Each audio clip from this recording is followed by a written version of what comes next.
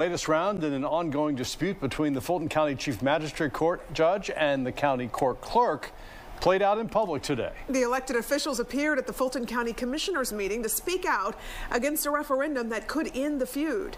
Fox 5's Deidre Dukes has the details.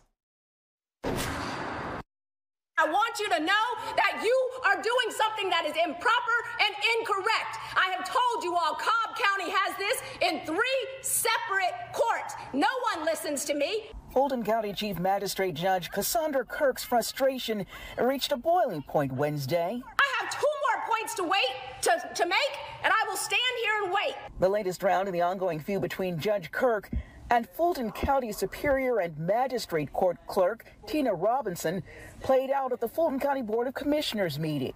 I could say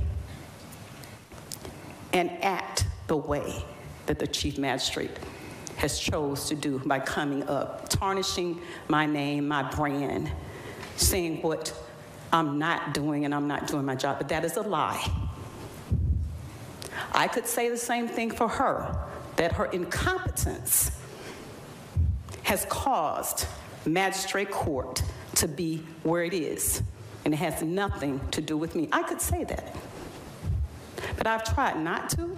In an unprecedented move, all 10 of the Fulton County Magistrate Court judges recently signed a letter to Chief Judge Kirk, informing her they have lost confidence in Robinson. The conflict got so serious, the Chief Magistrate sued Robinson over magistrate court duties in 2019.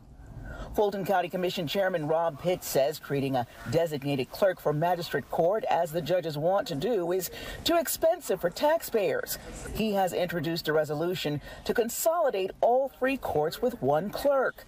Several judges and Robinson spoke against the proposal at Wednesday's meeting. I am here today to request that the board halt its consideration of the efforts to consolidate the clerk of the magistrate, state, and superior courts. Fox 5 obtained a copy of the email Judge Kirk sent to commissioners following the meeting.